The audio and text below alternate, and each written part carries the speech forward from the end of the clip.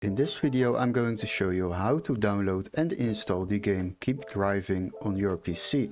So if you buy games at Steam, it can get really expensive, especially the latest ones. Plus downloading from random websites can lead to viruses and nobody wants that.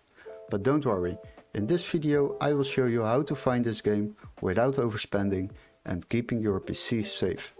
So the first step is open our Google browser, and before we start I would like to ask you to subscribe to our channel and like the video.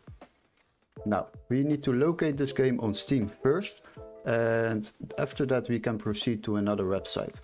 So click on the Steam link and search for the game Keep Driving, and there it is. We will select it, scroll a little bit down, and as you can see this game is 18 euros on Steam. So if you would like to save yourself a lot of money, then click on the link in the description and that will redirect you to this website, and there we will search for the same game. Now what we need to do is select games on the left side. After that we need to filter it by price lowest first. Now if you scroll a little bit down, then you will see that there is a green marked text. This means that this game can be activated in your country. So that is a priority, that it is marked green. After that select the game, and as you can see we can already download this game for just 14 euros and 94 cents instead of 18 euros.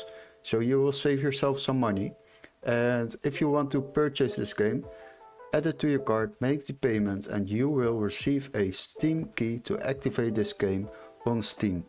So you download it on Steam, but a little bit cheaper than through the Steam store itself.